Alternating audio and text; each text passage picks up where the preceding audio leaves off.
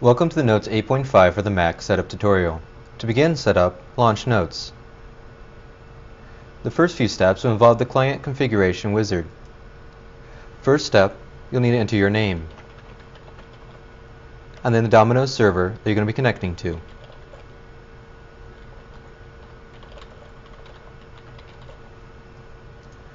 Next, you'll need to specify your user ID.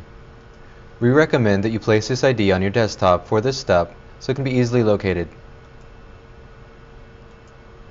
When the wizard asks if you'd like to place the ID file in your data directory, choose Yes. Then enter your password.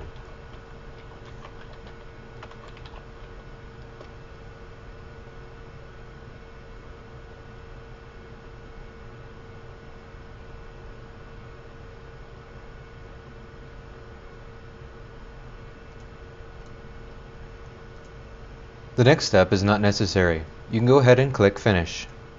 This will complete the first setup phase.